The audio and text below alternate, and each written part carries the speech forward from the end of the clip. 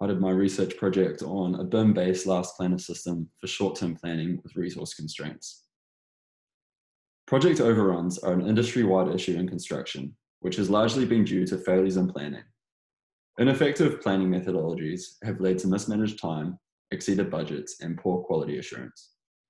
Therefore, there is a great importance in finding and developing a better methodology with the assistance of modern technology.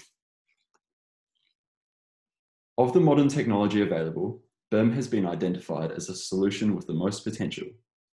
BIM is the digital representation of information about a project, which can range from a visual CAD model to Excel spreadsheets, and is all stored in a cloud that can be readily accessed by all relevant parties on site.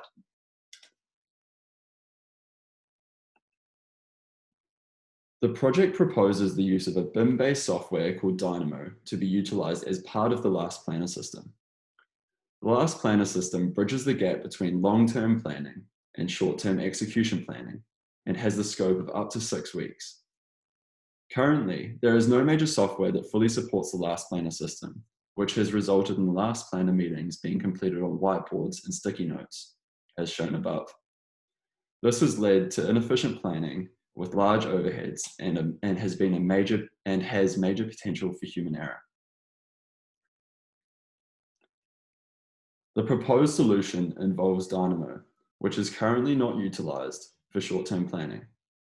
However, with the adjustments of the script, it can automate short-term planning with resource constraints. This system utilizes the collaborative planning of the last planner system and uses the BIM model as the main information source, with the 3D BIM model and Gantt charts as the final outputs. Prior to lockdown, I had planned to test the proposed solution on a real-life project that had been constructed in Germany.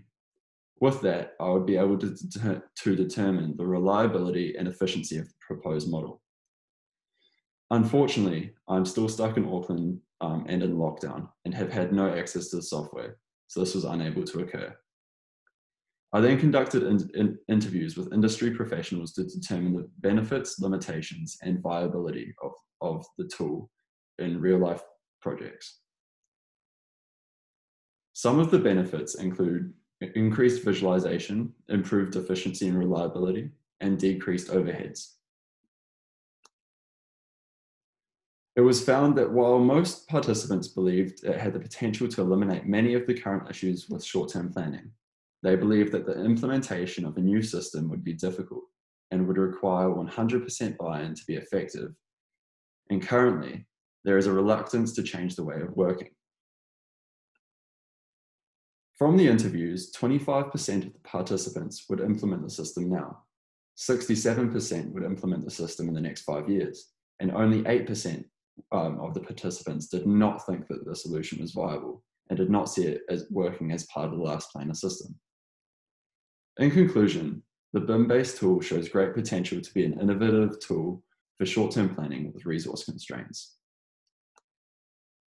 Here's the references. Thanks.